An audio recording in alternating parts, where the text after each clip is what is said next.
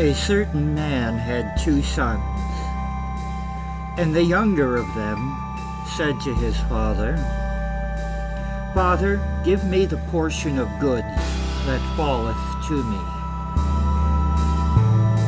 And he divided unto them his living. And not many days after, the younger son gathered all together and took his journey into a far country, and there wasted his substance with riotous living.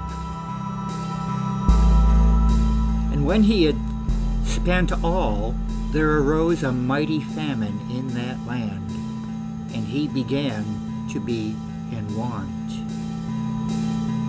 And he went and joined himself to a citizen of that country, and he sent him into his fields to feed swine. And he would fain have filled his belly with the husks that the swine did eat, and no man gave unto him.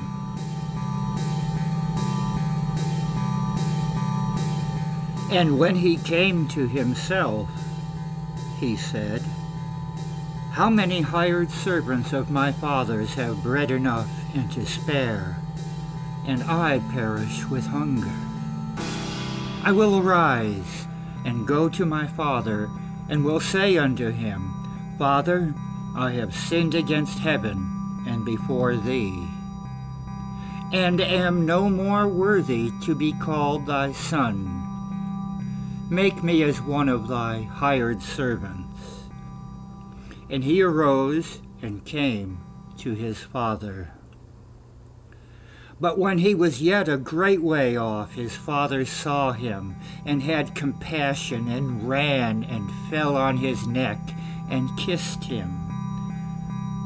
And the son said unto him, Father, I have sinned against heaven, and in thy sight, and am no more worthy to be called thy son. But the father said to his servants, Bring forth the best robe, and put it on him, and put a ring on his hand, and shoes on his feet, and bring hither the fatted calf, and kill it, and let us eat and be merry.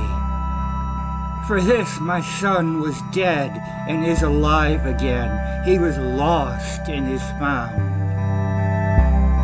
And they began to be merry.